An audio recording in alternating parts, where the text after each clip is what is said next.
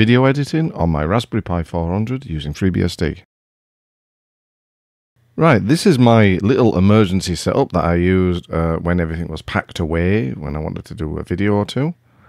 It's a Raspberry Pi 400, a little microphone there, and a little capture device that's going to a Windows computer, unfortunately, but that's how it has to be for this occasion. And you've got a USB extender block for all the various things, and FreeBSD is loading off a nice SSD.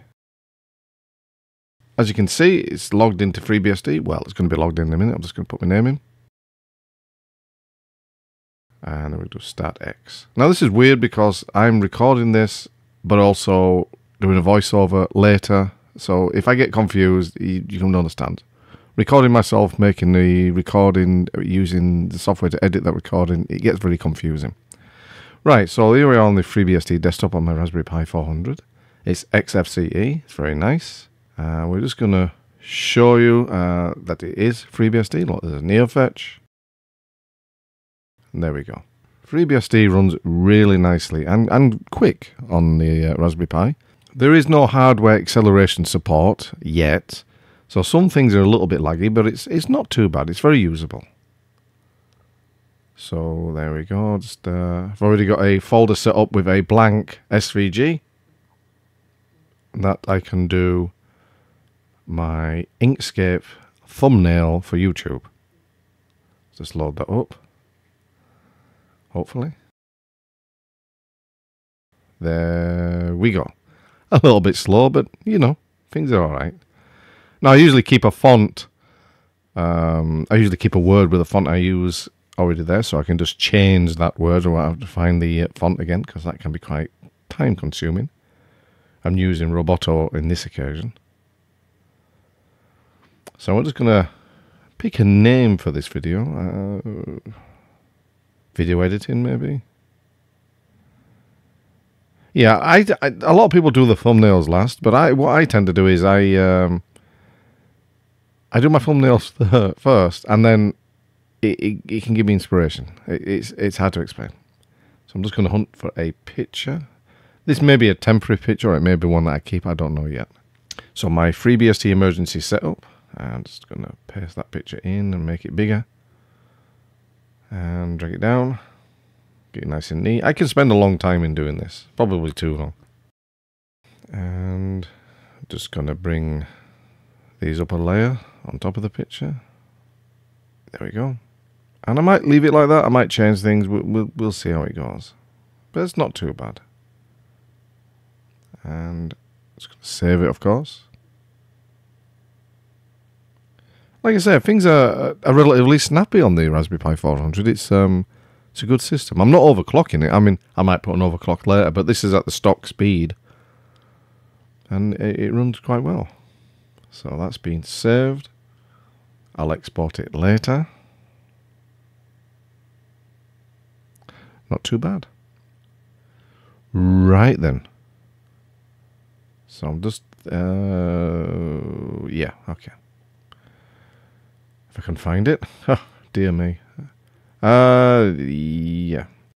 I'm going to try KDE, but on previous occasions it's too laggy, it's too slow to really get any work done on the Raspberry Pi. Which is a shame because Kdenlive is something I know very, very well. But we'll see how it goes. Right, yeah, the bright theme is burning my eyes because I haven't got any other KDE installed, you know, like the theme stuff, so it's gone to the default setting.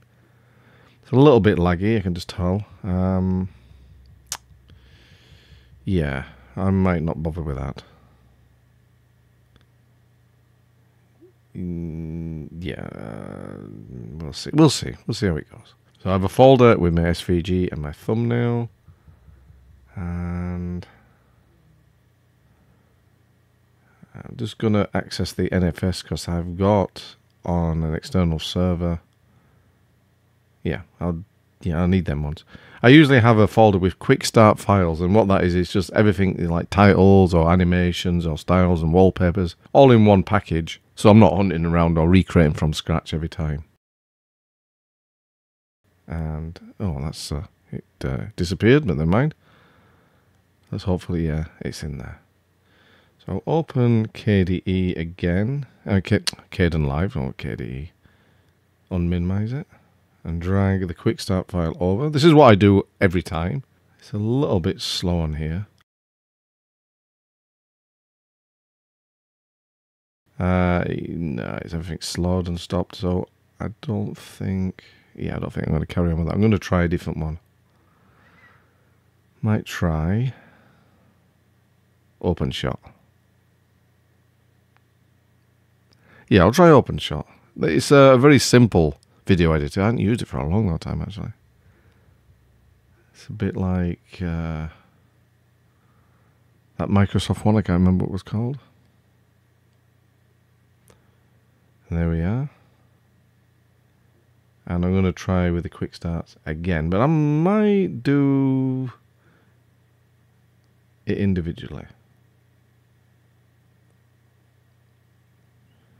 Yeah, rather than dragging the entire folder across, I'll just do one thing at a time as I need it. Maybe that's what I should have done on Kden Live, I don't know. So there's the title. There you go. There's a little bit of delay sometimes. You have to give the Pi a little moment to catch up. So there's the titles. Not too bad. And I will do a little intro screen, a little title card, I suppose is what it is. If I can remember how to do it on here. There we just like that. We scroll down to, no, I don't want that one. Single one or double? Yeah, double. Raspberry Pi 400 video editor. Look for a font. Keep it as it is. Oh, yeah, I'm going to use that one. And that would be fine. I'm really not sure how you go about using animation on this yet, but I'm just going to keep it nice and simple. So there, the title screen and the title card. Very nice. Should I have it moving down? I might put a video on it. I don't know. I could put my ugly mug on it. So move it downwards. Yeah. Oh, this is right. Yeah, I remember how you do animations on this. Very good. Yeah. So I might move it down a little bit more if I can remember. That's right. There's a little bit of lag. There we go. So move it down and then we'll save it. Just to be sure. I don't want to like getting this done and then it disappearing. Not sure what we'll do. But it kind of looks good. Raspberry Pi 4, yeah. And they could have my ugly mug explaining at the beginning. We'll see. Right, so now I just want to show you the config files. And specifically rc.conf. This is what I use on my Raspberry Pi 400. If you're used to FreeBSD, then you'll know what these are.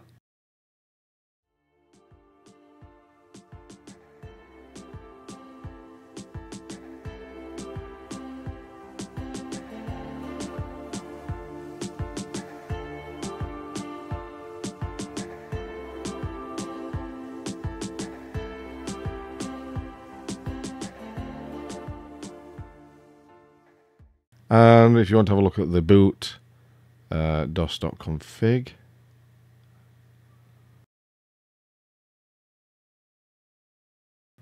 if I can spell it right. Oh, config. It's not .config, it's config.txt, and it's not there. Ooh. Oh, I know what I did. Good grief, yes. It's MS-DOS, not just DOS. There we go. Yeah, so this is pretty much stock. The only addition I did was comment out the HDMI _safe. You could just put safe equals 0, I suppose, but that stops the text from everything looking too big. Lets you get normal resolution. The text is a bit small when you're booting up, but for the rest of the time, it's normal resolution. And like I say, I've not overclocked it yet, so that last bit I'll put some overclocking stuff in.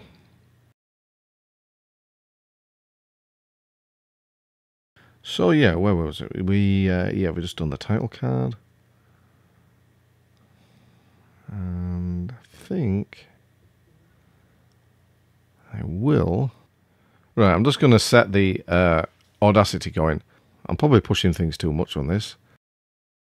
And this was one of my mistakes. Video editing, having a webcam going, and audio recording at the same time, push things too far. So I'm doing this audio that you're listening to right now. I had to do this later. So it was kind of like as it was going on. It's all very complicated. And there I am. I was talking and it didn't really record properly. So I'm just talking to myself in my own silent world. As I normally do, as some people would say. So we're going to have a look at... And I should have really closed things down, but never mind. I'm not used to doing things on a more beefier computer. So I'm going to go back to OpenShot. And this time I've got some files which... It's really complicated, but what you've just been watching is what I had recorded. And at the time of when you were watching it, they weren't there because I hadn't recorded them yet. It's complicated. And now I can put them on because I had previously recorded them. And now I'm recording a new lot to show you the recordings that I've just done. Good grief. Making a video about video editing, as you're making a video, is the most complicated process. So here I am. I'm just editing the bit that you saw earlier. It's very fluid, actually, really, really fluid, considering. There is one or two points in which if I do too much, like this, that bit there, and if I do too much, it freezes, it sticks, there's a bit of lag. But if you're prepared to wait just a few seconds for it to catch up, it's very usable. And a more simple video where I've just, I mean, I don't think I can use OBS on this because it lacks the video drivers. So if I had Audacity going and webcamoid, I could do a video just with me just sat there talking. So there's me just editing some video. Unfortunately, editing some audio. Unfortunately, this audio I couldn't use. Did the same process, applied the same filters which I do on normal videos, but I had to use a new one. So here I am editing. And overall, it's not a bad experience. It's not going to beat you using a more beefier computer, of course. I have, for my main system, my workstation, which I got out of storage again. But a Raspberry Pi can struggle, and I think my mistake was doing audio at the same time. Anyway, so I'm doing a new title card because it must have crashed, and I couldn't load it back up. So I'll do a new title card. It's basically the same. And the title card that you'll see now is the one you use on the video. I'll just drag that down. My usual process for making videos is perhaps not this chaotic. But given the circumstances of how myself with only a very low-powered machine for the last two videos... Well, last two videos? Oh, for that thank you video. You can understand. I just wanted to show you that it is possible to use a Raspberry Pi just about... to make a video. Although explainingcomputers.com, Chris Banner, he did a wonderful video recently showing video editing in Linux using a Raspberry Pi 5. I should imagine that the experience on a Pi 5 would be a lot better. And I can't wait to get hold of one of those. So we'll see how it goes. So for this, I rendered the video out, and it took a long time. I forgot to actually measure it. I think it's like took about 2 hours, 3 hours maybe. It took a long time. And using that said video, I then put the video back in, or played the video, and watched, and then did an audio recording on it. So that's how I did the audio. So it was all still done on the Raspberry Pi. It's just the audio wasn't done at the same time. And I hope you can understand the reason why. So yeah, I just wanted to show you how I would put a video together using FreeBSD on a Raspberry Pi 400. Not my usual way of doing it, and not my usual video editor, but you get the kind of idea that things do work very well. It's not perfect. There are some glitches, of course. But I mean, considering the hardware involved, and there's no video acceleration, I think FreeBSD has come a long way in a short time since making a Raspberry Pi version of FreeBSD a tier 1 project. It's excellent. Well done to the developers. And well done to the Raspberry Pi Foundation for making the Raspberry Pi. Brilliant. Anyway, thanks for watching, and I'll catch you next time. This and every other video on my channel has been made using FreeBSD and open source software.